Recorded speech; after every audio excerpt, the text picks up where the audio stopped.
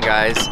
It is 5:43 a.m. We are at Speed Vegas, and my buddy Greg, Chemblock's lead mechanic, was nice enough to bring out his personal project for us to shoot. This is the first time I've seen this since it was basically a bare shell. So cool. Can't wait to shoot it. This is seriously the perfect backdrop. We got Speed Vegas here, their private track, perfect pink sunrise. Gotta take advantage of the light.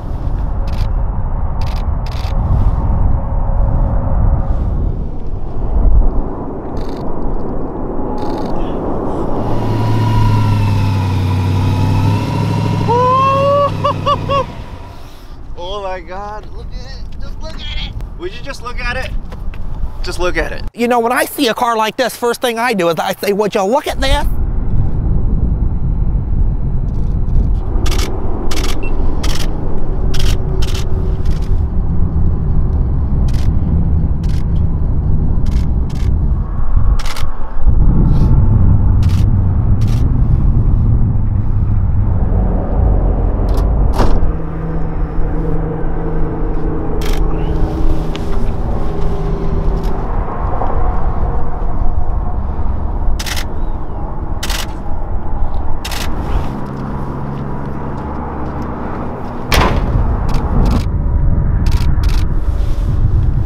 I love everything about this shot.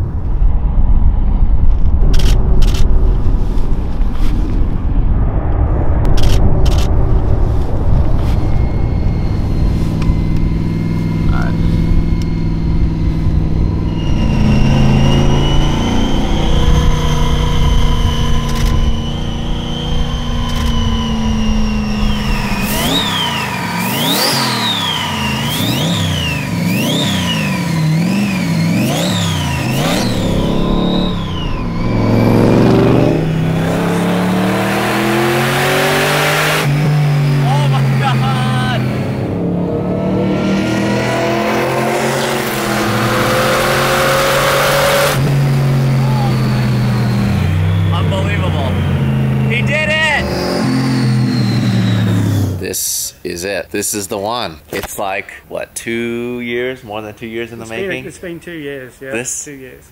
Thank you so much for bringing this Oh, thanks for for having me. It's cool it. to come out and show everybody what it is. Yeah. It's been tucked away for so long. This is my friend Greg, and the thing is, I never actually get to see him in the US. And the reason why we travel all over the world is because Greg is Chemblock's lead mechanic. Whenever Ken is filming, whenever Ken is racing, or anything to do with Ken and his vehicles, you're there.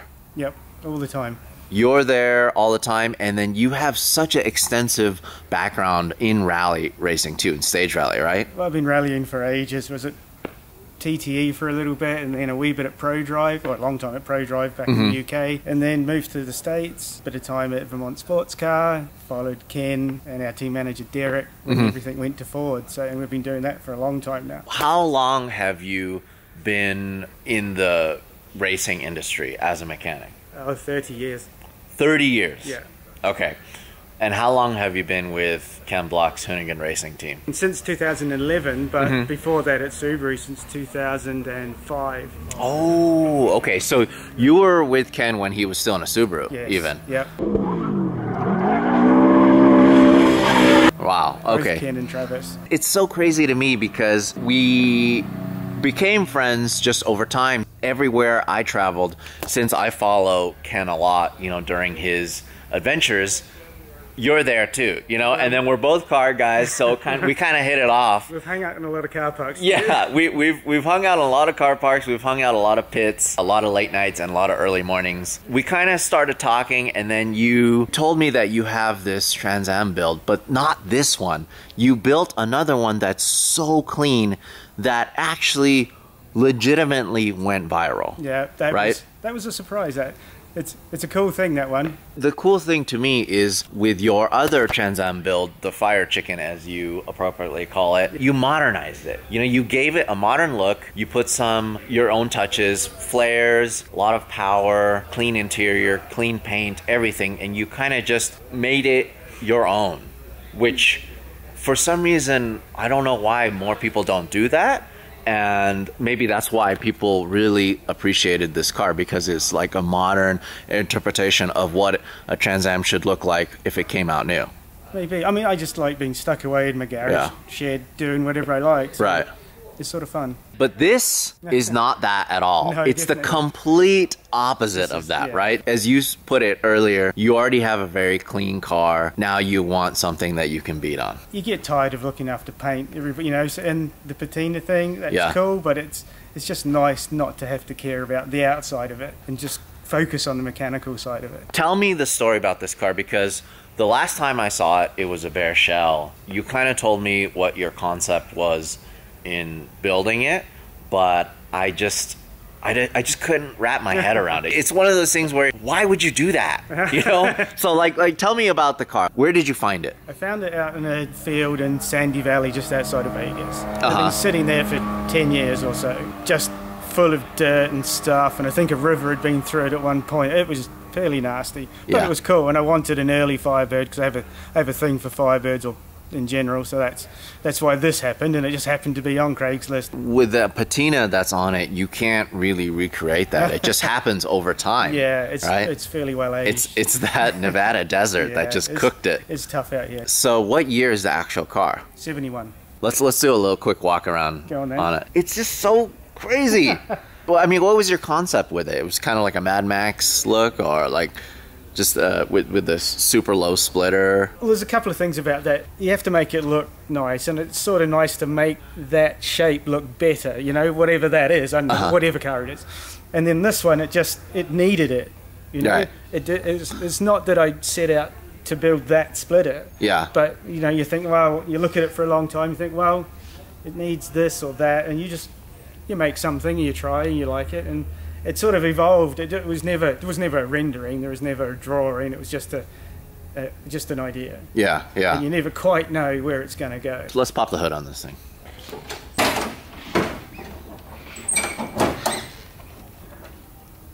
So there it is. Unbelievable. Unbelievable. Yeah. So what motor is it? It's a 5.3 LS out of a Silverado or a Tahoe, something like that. Found in the junkyard. So, really? yeah, it's a junkyard engine. What? Okay, now it's got crank and rods in it, and then it's got a set of heads. And then plus the blower. So how much power are you thinking it's putting out? Well, I hope it's 600-ish, plus a bit, hopefully. It hasn't been on a dyno yet. Hopefully around there somewhere, but over that with a bit of luck. How far back is the motor? It's like 18 inches. You really had to cut into it. Well, yeah, I wanted the engine back because of a bit of weight distribution, but you need it to fit everything else in the front. So it was a big hole when you first mark it out and cut the hole in the middle of the car. You sort of have to commit to it after that. That's awesome. All right, so let's just get it out of the way. This is all-wheel drive. This is probably the first all-wheel drive Trans Am ever, right? Yeah, it's one that's not on a Chevy pickup chassis. What the heck? Like, it's crazy. You could see the... What diff is that? It's out of a Q45, that Nissan 4-door V8. Oh, okay. Whatever that thing is. Yeah. So it was just a big diff, and there seems to be a few in the junkyards around here. Yeah. Nice. So you got a Q45 front diff. Rear diff, but yeah. Oh, rear diff. Rear diff in the front. Exactly. What's the suspension?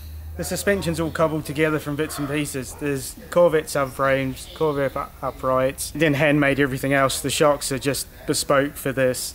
And I made there's rocker arm suspension in it because you can't fit the shocks where the drive shafts are. So crazy. So it's all a bit of everything. Yeah. So kind of tell me some of the other things that you did here. What else did I do? Like it's just the tubing, everything is just so cool. It's a factory subframe that I've cut and modified and added everything to it. And then it all goes through to the roll cage. So it's all tied into everything. Yeah. And there's a 10-point roll cage or whatever in there. I really like that you matched the patina almost. You know, like you went out of your way to kind of make it look old, even though it's not old. I wanted it to look like it was sort of like a barn find. Like you could have just popped the hood and think, you know, maybe that was there. And it all sort of, it looks like it should have been there. Yeah, yeah. It doesn't look out of place. Amazing. With the blower and everything, it just looks great. I mean, the blower is just cool. Yeah. That's just cool. Yeah.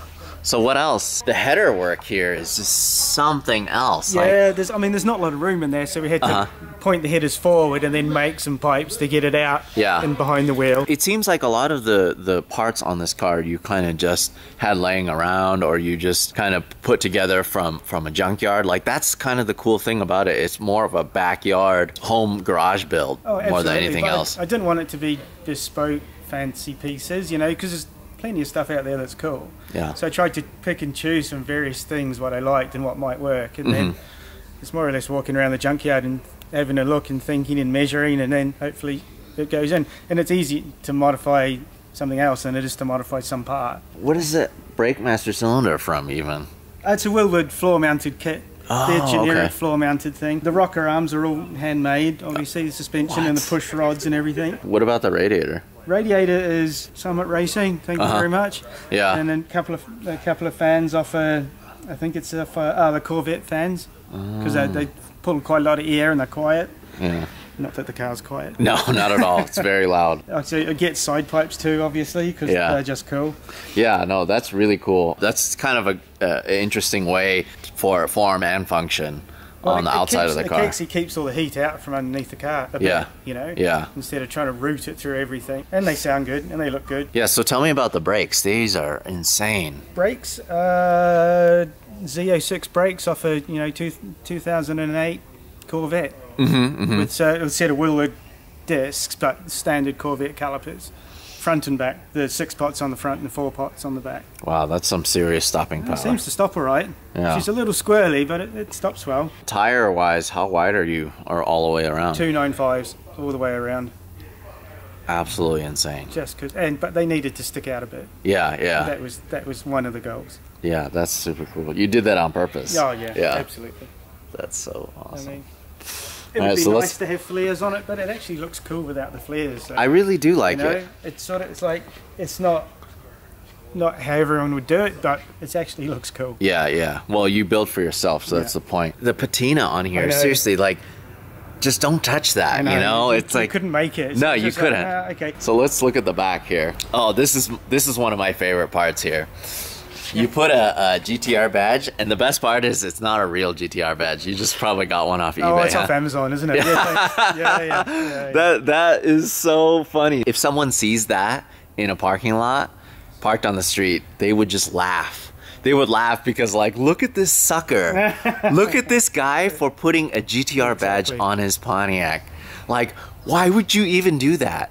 But what they don't actually realize is there are GT-R parts on this thing. There's lots of them. Yeah. So what is this about? Is this your name for it? Formula 400R? Sort of name for it. There's not really, but I think it's sort of the name. The Formula 400R sort of fits. It's what it is, really. It's a combination of both. So I think that works out. Because this was originally called the Formula 400. It was. This is actually Formula 400 with the as factory. So it just seemed fitting to put that on there. All right, so let's just pop the trunk. What the heck? What is this, actually? Well, that's the control unit for the center diff. For the center diff? Yeah. So it's basically like the Atessa system, or? Yeah. What? Yeah. So Nissan R32 all-wheel drive system in this thing. I think it's out of an R33. It's the one that had or whatever it was with the active rear diff. Okay. Because it's got the second solenoid. Right. So, but yeah, they're similar throughout the years. So this one just controls the center diff. So this is a R32 GT-R 5-speed transmission? Yes, that's correct. With the R33 Atessa center diff control system. System. And then I have a separate diff control unit, brain for it, and you can set it to what you want. And it can be active. It has a G sensor. So and that's the actual original Nissan one? No, it's not. It's an aftermarket. Oh, okay. Because you can program it. This is just crazy. This is just too much. My head is getting overloaded. But like, what else is in here? What is that thing right there? So that's the fuel tank, or one of them. It's got 3 fuel tanks just to move, because the standard Firebird has the fuel tank right at the back. So I tried to move the weight forward. This one's a little high, but that's life. And so there's 2 in the back seat area, and then a 3rd one up here. Oh, okay. All sort of all right. painted to look like a bomb. Because where is the stock fuel tank located? The stock tank is under your Tessa pump there. Oh. So it's a lot. It's 20 gallons hanging out the back there. Amazing. So okay, I see. To move it in. Yeah, but like this is all power steering fluid, right? Yeah. That runs a Tesla ATF, pump. yeah. Amazing. I just can't believe you got it all to work. Oh, yeah, it took a bit of sorting out. Yeah. Yeah, it didn't just fall into place, but it works. But it controls the rear diff also. No, this one doesn't. The rear diff is passive in this. It's a viscous rear diff. Oh, okay. It could control the rear diff, but this one doesn't. And the rear diff is out of a what, 300ZX? 300ZX. Wow. That's the coolest part of this car. That blows my mind. My favourite bit actually is the dashboard, because it come out of a 205 Celica or Celica. Oh, okay. So it's the dash out of one of those, and that was a whole $38 at the junkyard. You're just so proud of that. You're proud of getting all these things that were not meant for the car. Yeah. Also, you're saving money, you're repurposing junkyard parts, but that's such a cool part of this build. It's actually a really nice dash. It's a cool shape, which is nice, you know. No, it looks and great. It fits. So it looks really good. I like it.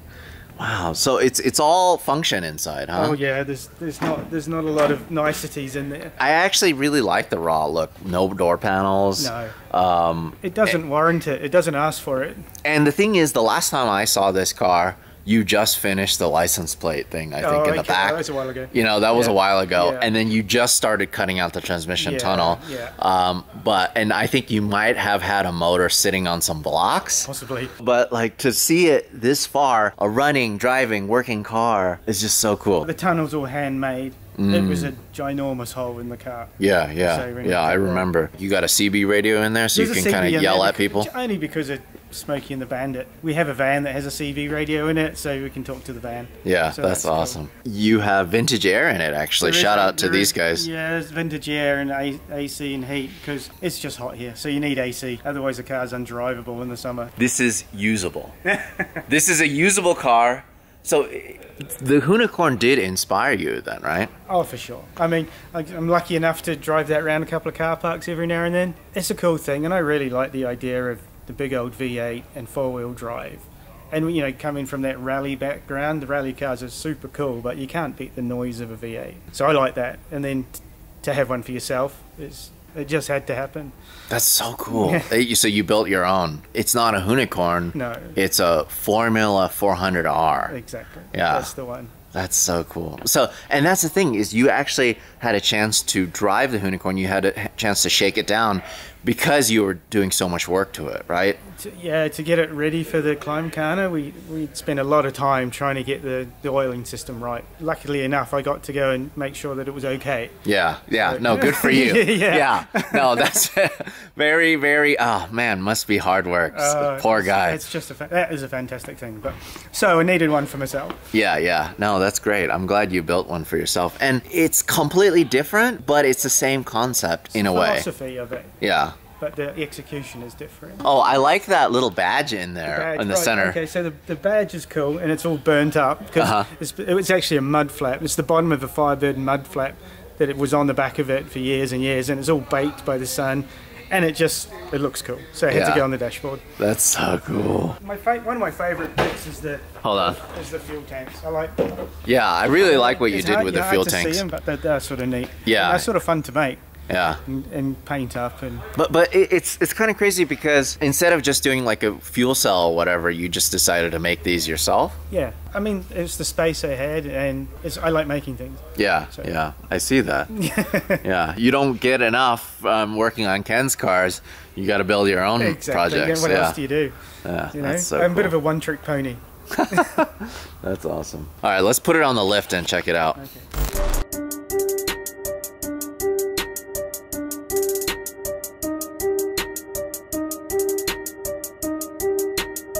R32 transmission, R32 center diff, Q45 rear diff in the front, 300ZX rear diff. Corvette uprights and arms and subframe, front and back. Custom coilovers for that front and back. So many man hours going into this. So much. What's the steering rack in this thing? Corvette, but it's just moved up in different brackets. What a trip. Really, what? Something else. I mean, like all these brackets. Oh yeah, there's so much work. So much. You don't want to build another one. Yeah. I remember seeing this transmission sitting on your floor. Yeah. Like this whole piece. And I thought to myself, this is going to be some challenge to put it in there. It was. Because this is all new metal too. All of that, yeah, there was a big hole all the way up here. Yeah. And when there's nothing in there, you're like, ooh. There's a big hole. It's crazy because this is so drastic. Like the way it looks pretty normal looking back this way, but then when you see this drive shaft here, this is when it gets crazy. Yeah. Like it's so drastic. This turn, and then it goes here. Oh, something else. It looks so cool under here. It's cool underneath. Yeah. It's cool laying on the ground and looking up at it. Yeah, so let's start from the rear here. What subframe is this? It's a Corvette rear subframe out of a 2008 model again. It's got just some things that are nice about it. And then the diff is from a 300ZX. Wow. I mean, the thing is, you had to do so much to get it to fit, right? There's a lot of chopping and cutting and making of a couple of extra subframes, and it all like, sort of fits in though. I mean, like, and then you tried to match it too, same thing. Yeah, I wanted to look like it possibly might have been that way. And the suspension pickup points and everything. Very close to how it is in a Corvette. Wow. It just about fits under there quite nicely. It's surprising actually. And what coilovers did you go with here? They're QA1s, same on the front. Different spec, but same. I was trying to use the Corvette leaf spring, but it's just not quite strong enough. It's just crazy how much I could see that you fabricated to get everything to fit. Everything you see under here has been made. Right. Tunnel, all the mounts, everything. Wow. And then the front subframe, all Corvette. Front subframe is Corvette again, 2008 again, I think, or that era. And that again fits in, but it mates up to the factory 71 subframe as well. Wow. So I kept that because it was an easy piece to keep, an easy piece to modify. And the Corvette subframe, once you cut a whole lot out of the standard subframe, fits in quite well. Yeah, it's amazing to me to see. I mean, like you had to modify this just for this to clear just a front drive shaft. I didn't want to offset the diff like you normally do in a four-wheel drive car. I wanted to keep it center, and this was the way to do it. And it means that all four drive shafts are the same. Right. And you've got quite a lot of travel, so you haven't got that really short front shaft. Yeah. So that's what you wanted to avoid. Yeah. Because all of these shafts are the same on all four corners. Oh, so you can swap them if need be. What are they out of? Is it just custom? Or? They're custom, those ones. Wow, it looks so finished. It's crazy. I mean, you even went out of your way to have urethane mounts on everything. Yeah, well, so it's a little more comfortable. A little bit. Yeah, you don't want it to be solid. And if you're going to sort of use it as a road car or it's a hot rod, you know. Yeah. You want it to be nice-ish. The suspension really is such a highlight for me. Yeah. On this. And you felt it actually feels all right too. It actually handles quite well. It feels like just a performance car, high performance car with nice coilovers on it. Yeah, exactly. So no, I'm happy with the way it feels actually. That's the first time I've been around a track. That's the thing is you with all your experience, it's like you thought of everything. I tried. You know, like something as simple as the shield. I'm sure everything is functional. I hope so. Yeah, you sort of need everything that's under here. Surprisingly, there's not a lot of room, but it all fits in reasonably well. You know. I cannot believe how much Bondo is here. I know. What the? That's some serious effort on the old Bondo scheme there. It's crazy because I bet this whole piece fell off by itself. It did. Just like at one time. It did. It was a big chunk. You still have it? Yes, I do. It's even deeper there. Well, thank you so much for showing it to me. Let's Thanks for coming and seeing it. Yeah, it's just so cool. Honey, let's get